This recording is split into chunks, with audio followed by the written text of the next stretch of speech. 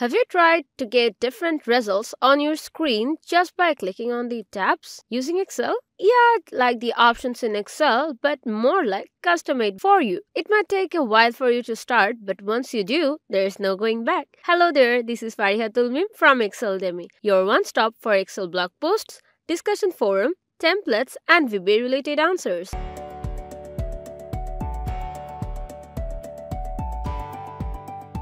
Here we have arranged different datasets for English Premier League, Bundesliga, and Serie A.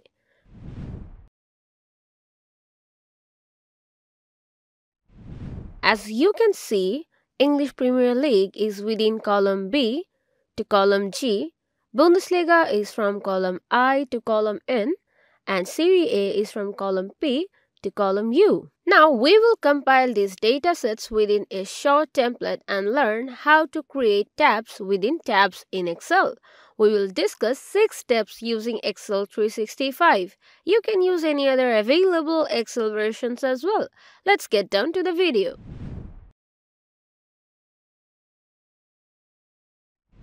Here we will add tabs within this blank area so that each tab clicking gets us one dataset at a time, up to our choice of tab selection. Now let's insert the tabs. Go to Insert tab and from the Illustrations group, click on Shapes drop-down. Here, choose Rectangles with Rounded Corners. Let's go along with choosing this one. Now we can see that we have a new tab with the name of Shape Format. Resize and modify the shape according to your requirements. Let's go to Size group and let's select height as 0.3 and width as 1.46. Now from the Shape Styles group, click on the drop down and let's go along with this shape. And let's choose Shape Outline as No Outline.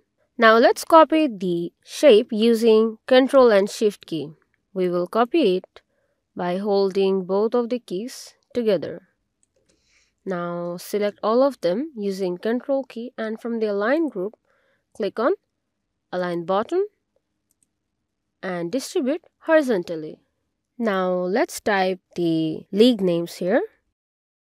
English Premier, Bundesliga, and Serie A. Let's change their format to bold, a larger font say 12 and center middle aligned. Repeat the same process for all of them. Make them bold, larger font, center middle aligned. Now it looks better, right? Now let's copy the 3 of them. First select all of them using Ctrl key and using Ctrl and Shift key. Copy 3 of them beside, and for these shapes, go to Shape Format tab and from the Shape Styles drop down, click on this one. And from the Shape Outline drop down, choose No Outline.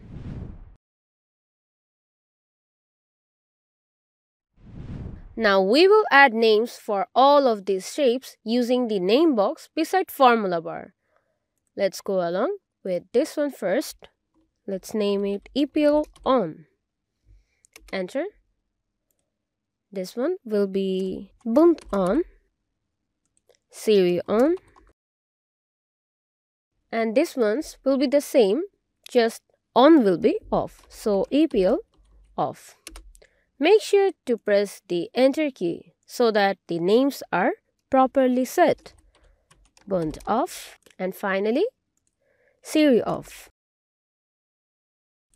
Now, if you want to check the names of the shapes, we can just select all of them using Ctrl key. Now, let's go to Page Layout tab and from the Arrange group, click on Selection pane. Now, we can see we get a separate section on the right side of our screen and the 6 shapes are selected according to the names we set using the name box before. Now, we can change the names from here as well. Let's close it, deselect all of them. Now go to Selection pane again and select EPL On. Press Ctrl key and select EPL Off. And from the Align drop down, choose Align Left. Now, for Bundesliga, press Ctrl key and Bundesliga on and off. Repeat the process. Now, for Serie on and Serie off, align left. Now we can see that the shapes are overlapping each other.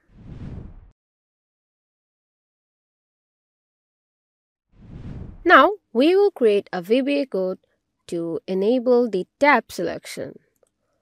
Now let's go to Home tab, close the selection pane. To create a VBA code, we need to go to the Developer tab first. If you don't have this tab, you need to right-click on the ribbon and click on Customize the ribbon. From here, you need to make sure that this box for Developer is checked. If it's not, you need to enable it. Then OK, and you should have your Developer tab here. This tab helps us to write macro codes, use XML commands, ActiveX controls, and some actions via Microsoft Visio. Now from the code group, choose Visual Basic, or you can go along with Alt F11 keyboard shortcut, and it gets us the Microsoft Visual Basic for Applications window. Let's fit this. Now we will insert a module. For that, go to Insert tab and click on Module. You can choose Alt IM to insert module as well.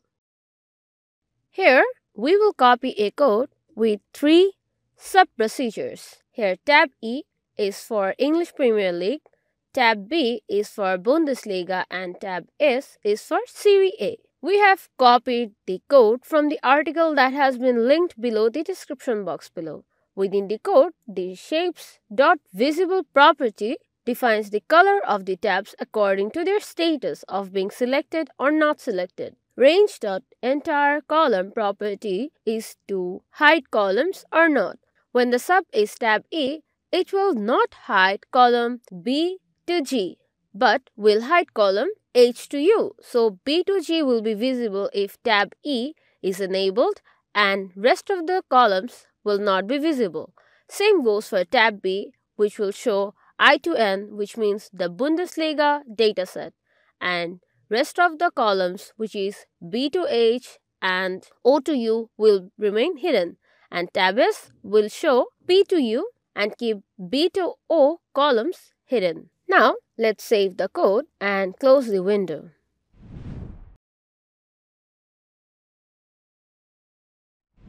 Now we will assign VBA code with tab. From the Page Layout tab, Arrange Group, click on Selection pane. As we get our selection section on the right side of our screen, let's choose the Align Shapes of the same league for on and off using Ctrl key. Let's go along with EPL off and EPL on. Right-click on the shape, and from the context menu, click on Assign Macro. Let's move the window here and choose tab E for EPL. OK, now repeat the same process for burnt on and burnt off. Right-click on the shape, Assign Macro. Now tab B. OK, and for Serie off and Serie on, the macro will be tab S. OK, now let's close the selection section, and now we will compile all the tabs.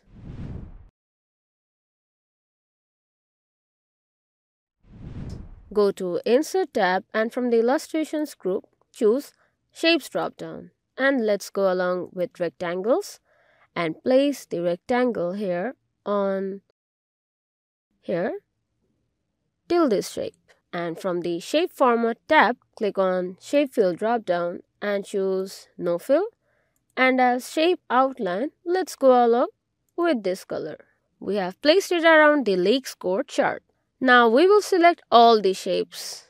We can go to Page Layout tab and Selection pane. Use Ctrl key to select all of them.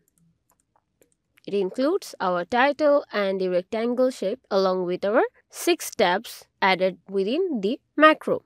Now right-click on them, and from the context menu, choose Size and Properties. And here we get the Format Shape section on the right side of our screen.